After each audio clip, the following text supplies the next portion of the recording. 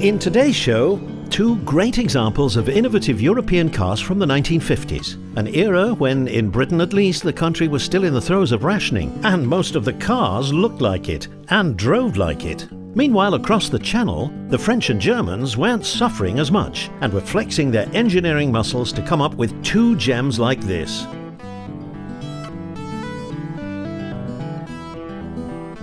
We glide around the hills in this wonderful Mercedes Ponton cabrio, probably the first German car aimed at what became known as the jet set. And then later we look at a rare British-built but French-designed Citroen. We even get a crash course on hydropneumatic suspension, Citroen style. And recline in the back of what must be one of the largest four-door saloons ever to come out of France.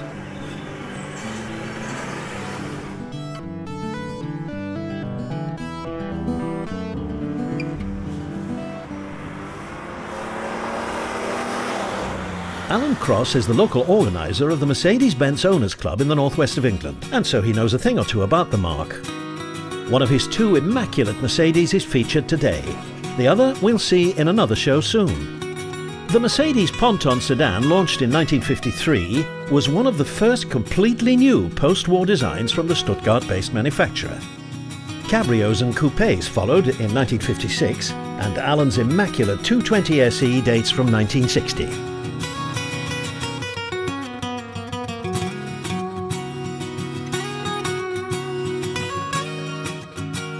Longer, lower, and altogether more stylish than its rather dumpy four-door brother, the coupes and cabrios weren't sold in great numbers, many going to the US and not surviving. Thus, good examples now hold their value extremely well. I've had it for probably about 6 years now, I think. Was taken by the style and the elegance of the car in the first instance, and I looked around for a few of them to see what was available and did I sort of like the condition of them, and eventually we found one that was at the right price, and that was 6 years ago.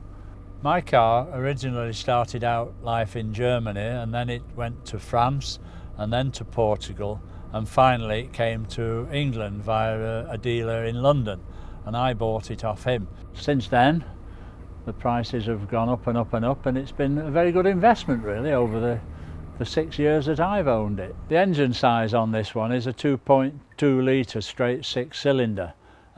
This particular one is powered by twin carburetors, twin Solex carbs on it, and they're quite reasonable once they're set up. If you're going on a long run, there was something like 25-26 miles to the gallon out of it, which is not too bad really. People say, what does it do to the gallon? Well, if you're running an old car like this, it doesn't really matter what it does to the gallon. You're not using it all day, every day, and so you put fuel in when you need it. It's fairly easy to drive, although you've got to get used to no power steering, left-hand drive, column change. Once you've got the master of that, then it's all right, it's fine.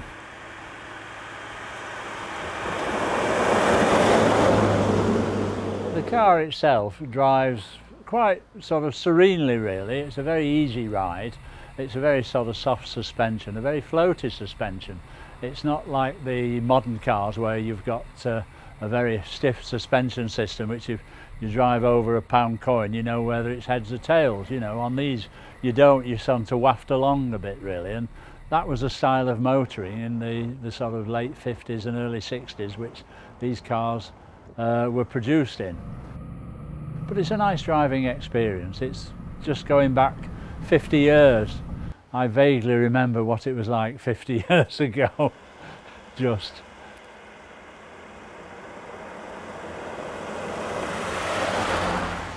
The car was called a Ponton because originally the German population that were looking at these cars as a saloon noticed that they had a whacking great front suspension between the two sort of front wheels, and it was very similar to a pontoon bridge, and they christened it the Ponton, which in German I believe is pontoon. But notwithstanding its heavyweight, you could even say bridge-like underpinnings, the Mercedes Ponton Cabrio is an exceptionally pretty car. It's been styled with a light touch that masks its size, and so will have been at home, parked outside the swanky watering holes of Europe, as well as in its most important export market, the US. From certain angles, especially looking at the rear deck, there's a real flavour of the Italian stylists. Whilst the pronounced rump, with its distinctive swage line over the rear wheels, hints at the six-cylinder power beneath the bonnet.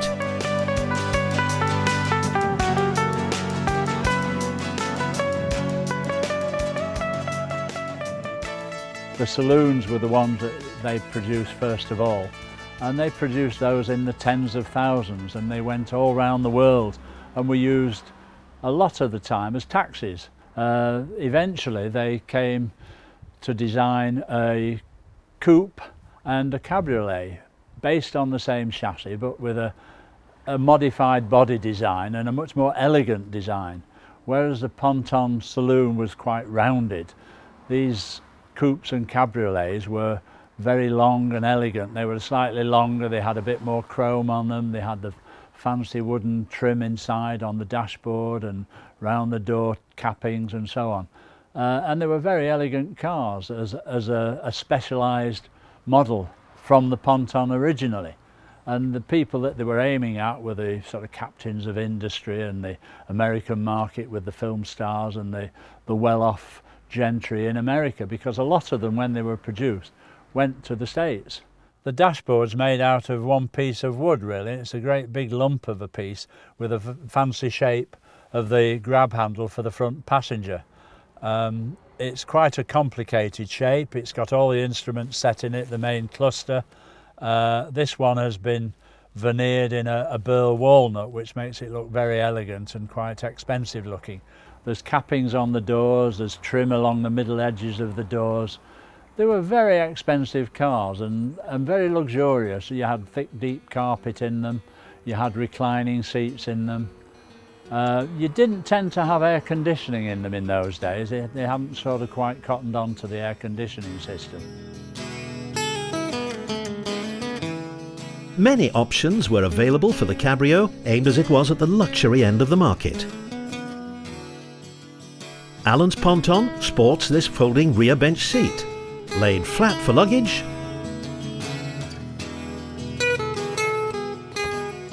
or upright for two full-sized passengers. Of the coupes and the cabriolets, I think the company made something like 3,200 between them, and they ran from 1955 to 1960. The hand-built sort of models were built to a standard rather than a price level. They made the car and then worked out how much it was going to cost. And eventually it arrived at a price level which was approximately twice the price of a saloon. So they were very expensive. So they were a niche market that they were aiming for, which was at the top end of the scale, really. Mercedes of the periods tended to use either white steering wheels or black steering wheels, and all the accessories were ivory coloured as well to match in with the steering wheel. They presumably at the time thought they looked quite elegant with the chrome finishing on the horn ring and the indicator ring on this one. This one has got a steering column change, 4 gears, fairly reliable, fairly taut, but it's a total change from a floor column thing. In England there's probably only about 20 or 30 on the road. In the northwest of England, which I'm based in, there's a colleague of mine's got one, and we're the only two that we know of. So if I see somebody coming towards me in one of these, it's him. In England, these particular cars are not that well known, so the price levels tend to be a little bit lower than they are in Europe and especially in Germany. Over here, they tend to sell for around about 60 or 70, 80,000 pounds, which sounds quite a lot. But until you compare it with the price levels in Germany, and we go to the classic car shows over there, and currently they're selling for anything from 100 to 120, even 130,000 euros. But because there's only just over 3,000 of them originally, and there's probably less than maybe 1,000 still around and about, they are quite rare cars, and they do command a price. And if you have one, it is worth restoring it and spending money on it, because in today's sort of economic market, it's really better than having money in the bank and accumulating interest, because the price levels of these cars are tending to go up by 5–10% a year. So if you've got one, it's worth hanging on to it or spending money on it and letting it appreciate in value, and have the fun of driving it while you're owning it.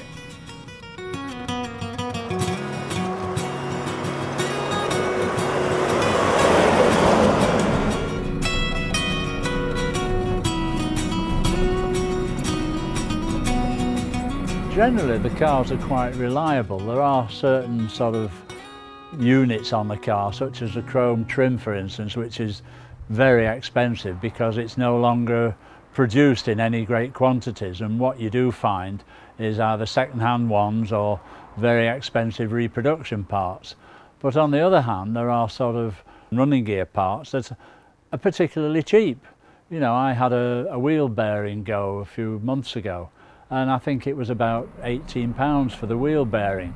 But it's surprising what you can pay for sort of standard running gear stuff, that replacement parts that are not overly expensive. And it's things that you can do yourself. You don't look at something and think, oh, that's awkward and difficult, because you can recognise it and you can see it. And if you've got a smattering of knowledge of car maintenance, you can actually do things yourselves on these cars. You don't need a computer to work out what's wrong with it if there's something wrong. It's got carburetors and plugs and distributors, and they're very easy to sort out and deal with, and you can recognise them. The older cars of this sort of vintage were very much dependent on grease points and suspension points with grease nipples all over the place.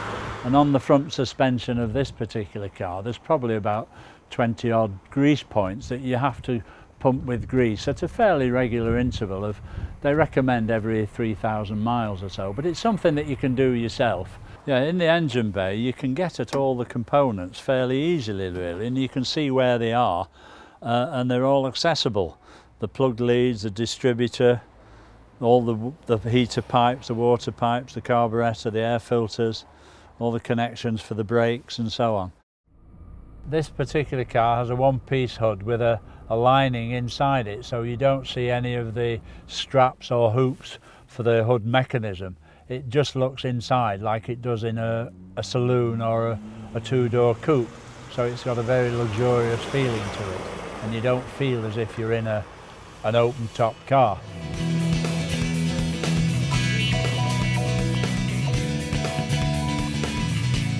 The Mercedes-Benz Car Club is one of the largest and most active single-marque clubs in the UK. Members regularly attend shows all over the country, and at this recent event, Alan's Ponton Cabrio was one of the stars of the show. This particular car isn't a sort of trailer queen of any description. It actually drives to various locations. We go to car shows in this country and around the north of England. We've been to France 2 or 3 times. We go to Germany on various runs, and it goes and it gets there. If it conks out, we fix it.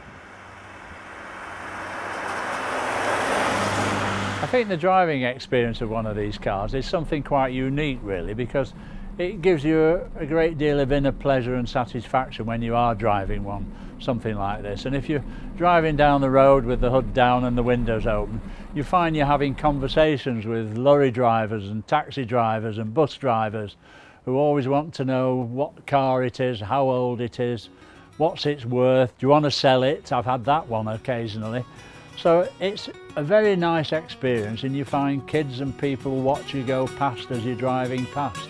And they do notice it, you do get noticed. You can't be a shrinking violet in one of these sort of cars when you're driving anywhere in it really.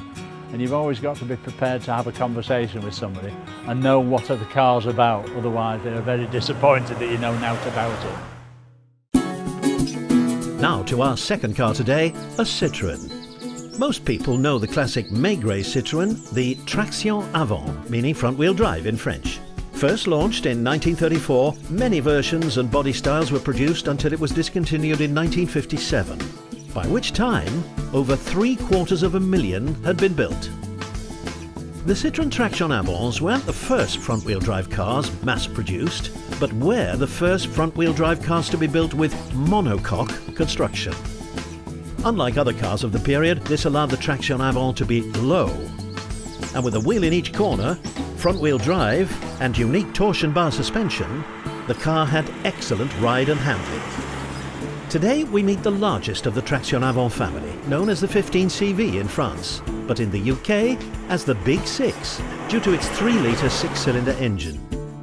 Rare enough, but in 1954 Citroen had the bright idea of putting the hydro-pneumatic rear suspension from the soon-to-be-launched DS onto it, and the Big 6H was born. I saw this car came up for sale at Easter, and I thought, well, I've always fancied a Big Six.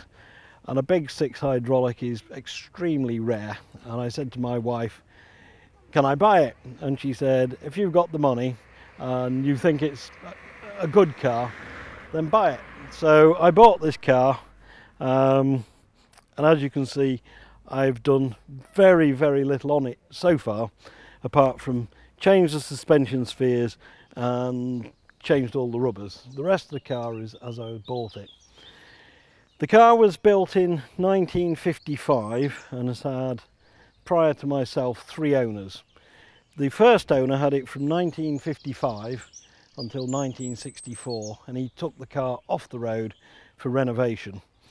The car sat in a lockup in Wallasey till 1990, when the person who owned it was getting quite elderly by this point, and certainly past the point of being able to rebuild it. He sold this car, which is the 6 hydraulic, and the other car, which was a standard Big Six, together as a pair. Wouldn't split them, had to go as a pair. Steve Southgate bought both of these cars, of which he renovated this, and this was one of his favourite cars that he went everywhere in and used it for a lot of weddings. This car was then sold on in 2001, and I bought it at Easter 2013.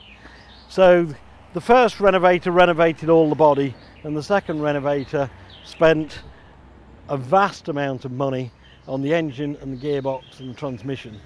It's my intention to tidy it up round the edges, but leave the original leather seats, window surrounds and headlining as they are, and just titivate the edges up. So it's a great car to drive. It drives really well, it's quiet, it's smooth, and I'll be keeping it for a while.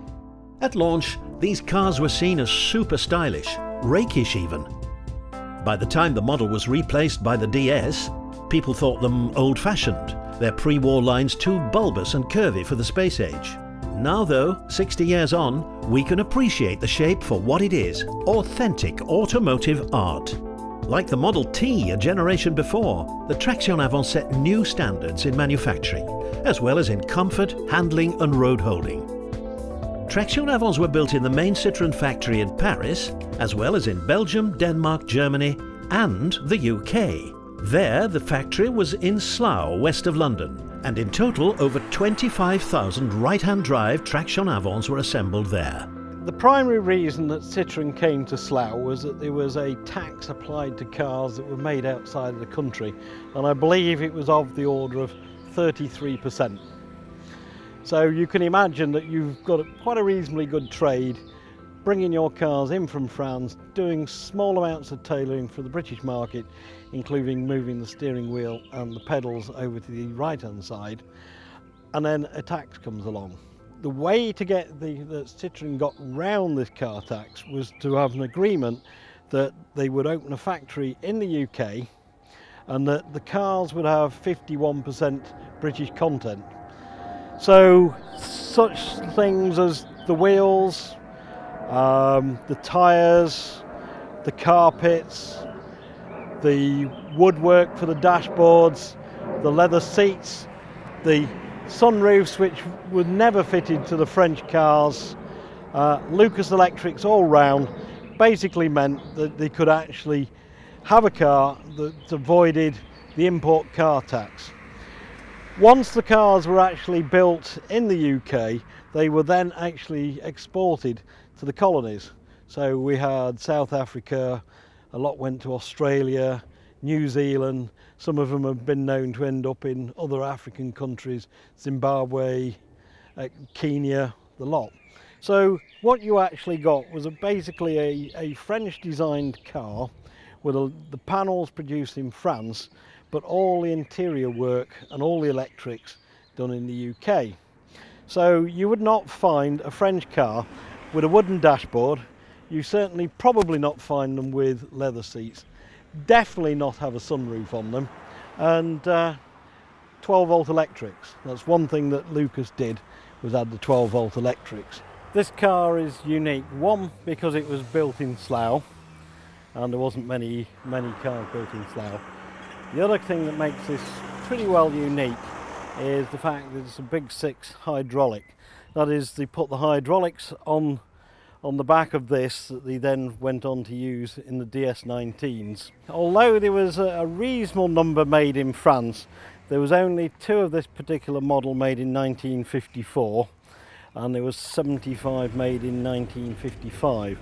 This is believed to have been built on a Monday in November 1954 and was first registered on the 3rd of February 1955.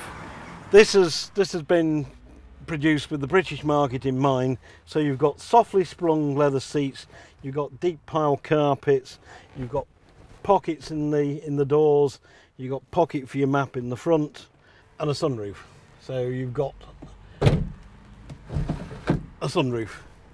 As can be seen, this is one of the roomiest cars you could ever imagine. There's probably getting on for 18 to 20 inches of legroom, and it actually has a detachable footrest just so you can got somewhere to put your feet. There's a big armrest in the middle, and the suspension is very soft and you can just fall asleep straight away in here. General visibility in the car out of the front and the side windows is very good. Like a lot of cars of its era, it has a very small back window. Although I do back the car, I prefer to actually have somebody at the back to tell me where the corners are. You had front wheel drive, which although was not the first car to have front wheel drive, it was one of the first cars to be mass produced with front wheel drive. And along with the monocoque chassis and the torsion bar suspension, made this a very good car to drive. It's worth emphasising just how advanced these cars were for their time.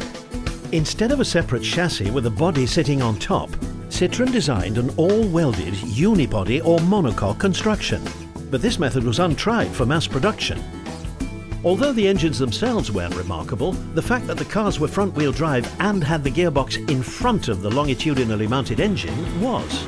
This layout also involved Citroen in the costly development of a unique drive chain. The unusual items we've actually got in here though are the additions of a high pressure hydraulic pump here, the reservoir there which has the hydraulic fluid in it, and an accumulator. And then the accumulator is connected to a self-leveling valve where the back axle would be, which actually pumps up the suspension. Now, in order to provide damping, they actually used a set of spheres which actually sit on the back of the hydraulic rams. And in the front part of here, you've got the pressure from the hydraulics, which is at the same pressure as the hydraulic ram. And in the centre of here, you have a diaphragm. And in the back, you have inert gas at, I think it's something like 350 psi. So that when you actually go over a bump, it compresses the gas, which absorbs the shock, and then rebounds. So consequently, it's like having a standard shock absorber, but it's all gas based, and it's very soft. So what you can actually do, because it's acting against the pressure in the spheres, is this is the damping effect. And you can see that you can actually quite happily pick the car up and down and it comes to rest. That's not done with any springing, it's done with the hydraulics and the pressure of the gas in the spheres. So when you go down the road, it glides on a cushion of gas and torsion bars at the front. So you've got all-round independent suspension on a car which was designed in the early 30s. This control in the back here controls the height. So at the moment it's at normal position. If I move it down to the bottom, the whole system goes down. If I move it back to the middle,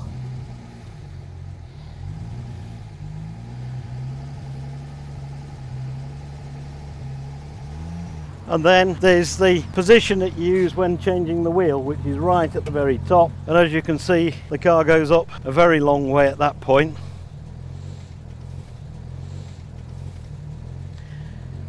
And then to change the wheel, rather than actually putting a jack under it, they actually provide a triangular stand.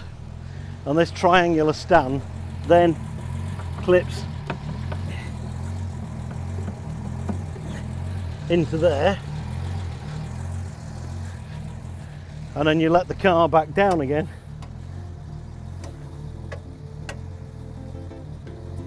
Onto the stand.